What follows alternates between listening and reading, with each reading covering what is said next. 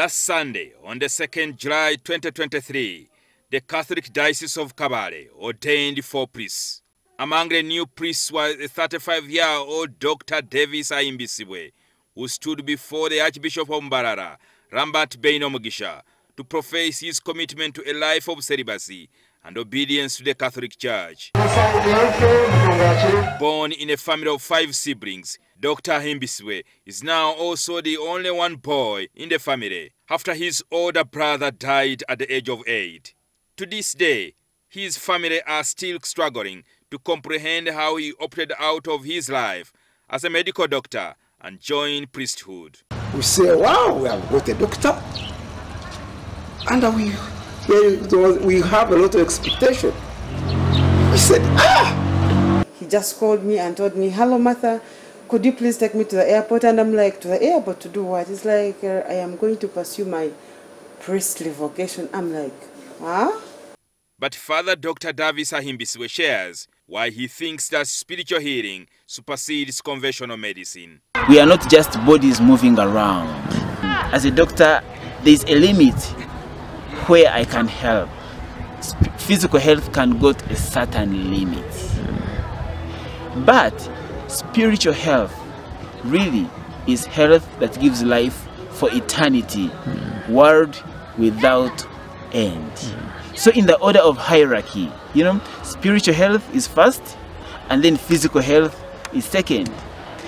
Born to Keithruamahe and Fulgencio Ayebazibwe, the younger Ahimbisibwe was sent to St. Paul's Seminary Rushoroja in Kabale Diocese by his parents. That's when David told me that he was going to ordain priesthood.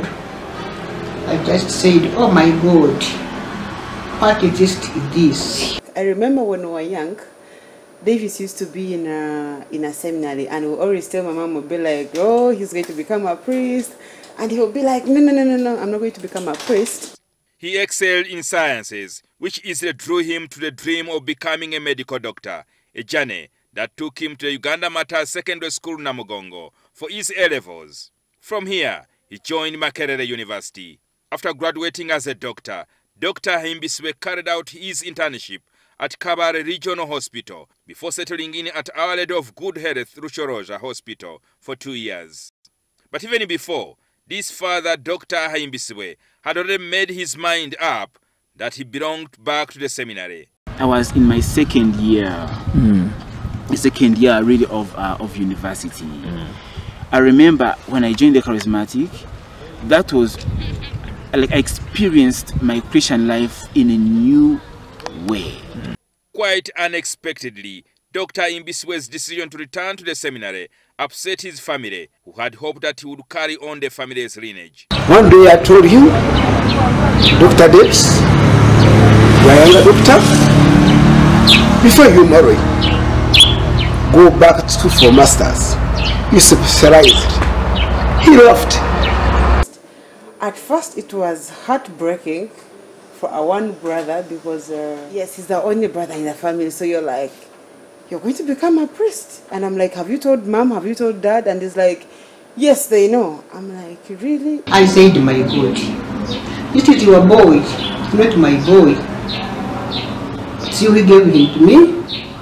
So it is good to go and serve. It wasn't an easy decision for me, because I was in the seminary before and I left to pursue medicine. Definitely that factored in. Dr. Ahimbisibwe traveled to the United States of America to pursue a Bachelor's of Philosophy and Master's of Divinity at Notre Dame Seminary, a grueling 6 years journey. He returned to Uganda to be ordained a priest last Sunday. The two professions really do not connect, and they are really very hectic. So he's a very determined man, I should say. But when he came here, in all words, he started from OPD. He put a Divine Mercy picture in OPD. Then in all rooms, consultation rooms, he put the cross. He went to maternity. He gave us a Holy Family picture in the postnatal ward where we put mothers after delivery. Then in all rooms, plus theater, surgical department, at least there is no room that doesn't have his cross, the crucifix in the room. Except the new buildings, the faith I have now, it grew more in the time when he was here. Very God-fearing. Whatever he tries to do in life, he's like, does it really please God? And there I learned that if God wants something, you can't stop him. Despite the mixed feelings from many, Fr Dr Davis Ahimbisibwe is firm in the choice he took as he has placed his trust in God. That's why I call it a risk, because it is accepting to trust in God, who is more real than even the things that we see.